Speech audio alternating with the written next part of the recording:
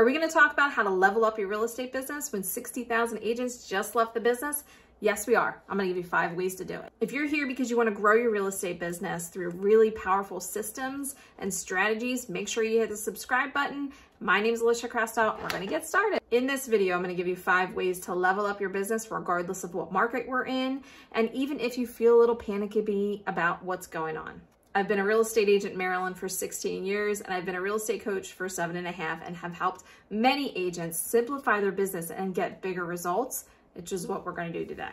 Number 1, trumps everything, is that you're not going to go add a bunch of strategies, right? You're not going to get the panic button and be like, oh, I need to do all these things to grow. I need to do all these things to make my business better, because you don't. Don't add anything to your business until you finish watching this video. 2 is we're going to take a second and evaluate what we've already done. What has worked for you in the past?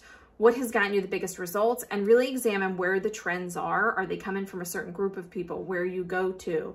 Are they all sphere? Well, what part of your sphere, and how have you been connecting with them? What has been giving you the big results? We're not just going to double down on those activities. We're going to look and see where there are places that we can go deeper and be more effective.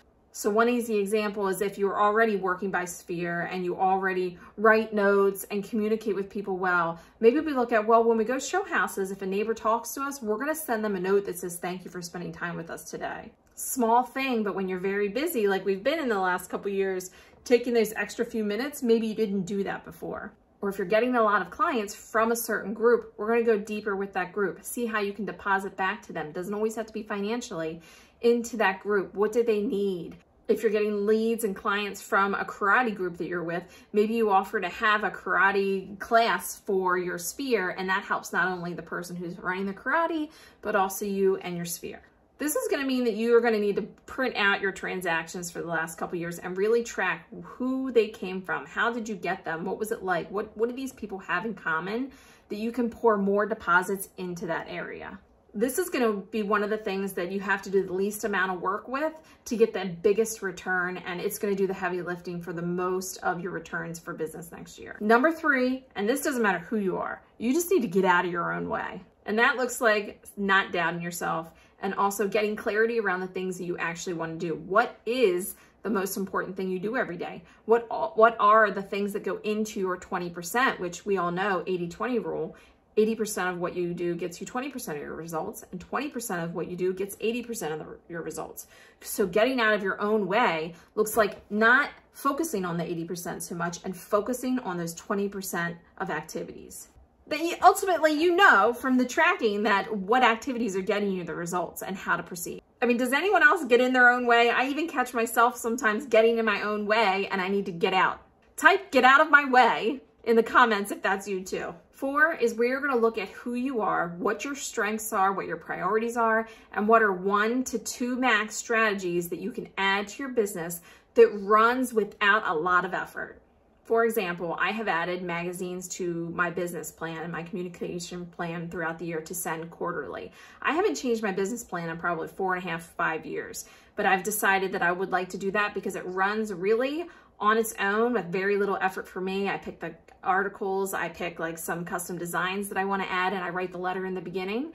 Very little effort for me, and it goes to my core clients. You might add something as simple as you're going to definitely write a handwritten note a day to your sphere or people that you meet. When I say these don't have to be big, huge strategies to change your business, just the act of writing that handwritten note every day could increase your business by a couple transactions for the year.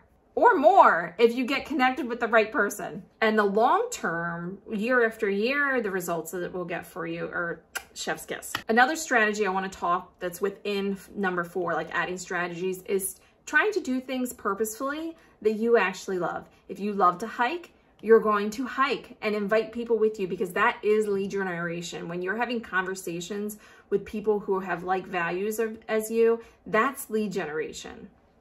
Doesn't matter if it's swimming club, hiking, book club, going out to eat once a month, whatever it is, if you're getting consistently in front of people, that's lead generation. And that could be a strategy that not only helps your bottom line in your business, but also your mental health, which you need to keep strong to be able to level up your business. Number 5 is mindset. You're not going to ask, is this year going to be like last year? Or can I still do it again? There's none of that. We're coming from an abundant mindset, for one. You're going to say, this is what I'm doing to set myself up for success. This is what I'm doing to up-level my business. And your mindset, you're going to have and develop a little bit of swagger. You know right now there are people in your area that are going to need you to help them. You're trustworthy, you have high integrity, and you will get results. You need to have and feel that swagger about you. It doesn't matter if you're the best agent in the world. You know that you're the best agent for certain people who need a certain type of help. And you have to feel that at your core. So we don't need any of that, am I good enough? Will my year be good enough? This is, you know who you can help.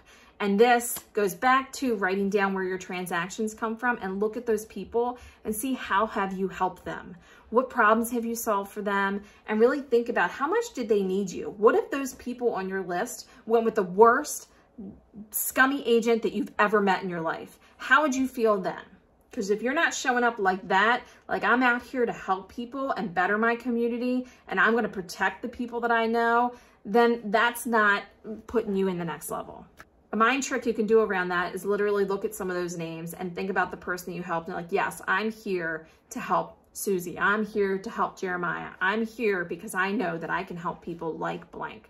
And think about that before you make a video, a piece of content, talk to anyone, post anything on Facebook, or have a meeting. You're here to help because you know you're the best to help them. The other part of mindset in this is that you're always going to be thinking, how can I layer this in? Things that you're already doing, how can you layer in a piece of content, a thank you note, paying more attention on how to go deeper with people? That's a mindset. And that's a decision that you have to make within yourself to layer in these things that you're doing in life, that it doesn't always have to be like real estate or my life. Like they can really fold into each other if you layer them properly. If you got value out of this video, make sure you comment below because that really lets me know that you actually like these videos and to make more of them like this, and lets YouTube know to share it with more people. Be sure to hit the subscribe button, and if you want more strategies on how to build your business without doing more, make sure you check out these videos.